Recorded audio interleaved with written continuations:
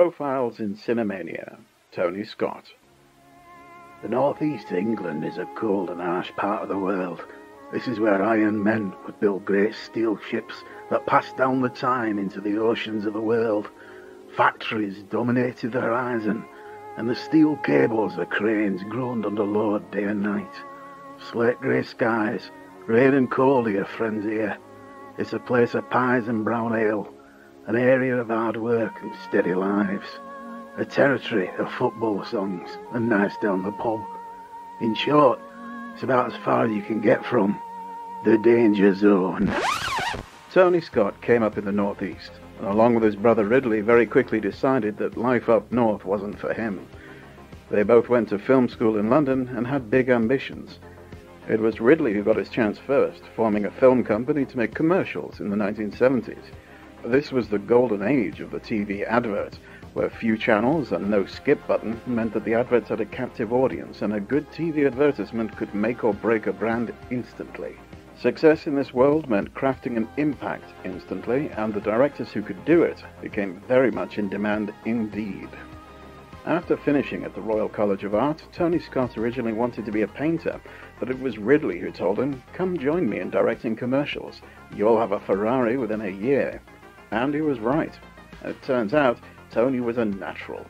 He had a genius for smashing the audience with immediate impact and crafting a strong impression in moments. As the 80s dawned, many of the directors who had turned British TV advertisements into the envy of the world began drifting into Hollywood, looking for bigger challenges and bigger paychecks.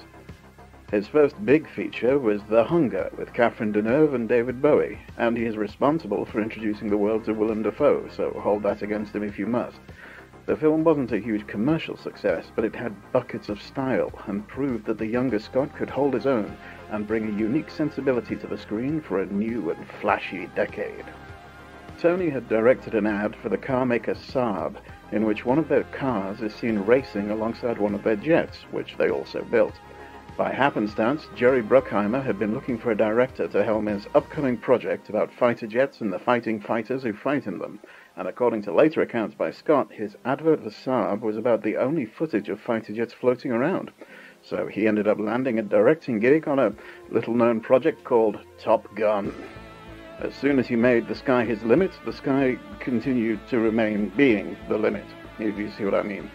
Tony Scott had found his niche. He could craft a big, flashy 1980s action movie on time and on budget, and suddenly he was in demand. Beverly Hills Cop 2 followed and was an enormous success. The 80s were here and the money was rolling in. While Ridley Scott focused on exploring futuristic themes in films like Alien and Blade Runner, Tony was the spirit of the now, and the now demanded electric guitars, Tom Cruise, and movies that were pitched in an elevator halfway up Cocaine Mountain. As the 90s rolled in, Tony began to get a bit more thoughtful, sort of.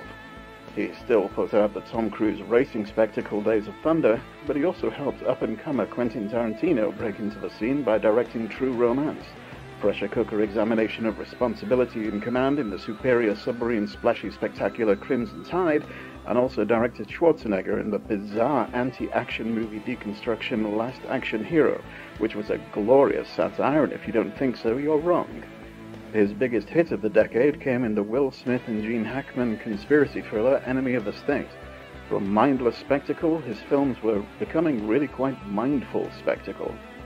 If the 90s had seen Scott questioning his 80s certainty, in the 2000s he almost became more relaxed, trying out different styles with action thrillers Domino, Man on Fire, and The Taking of Pelham 123, all rather straightforward affairs which seemed almost rote at this point rather than pushing really new barriers.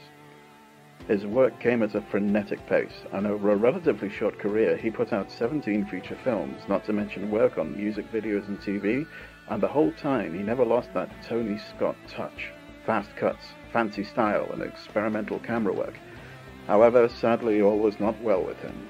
In 2012 he took his own life, jumping from the Vincent Thomas Bridge in Los Angeles.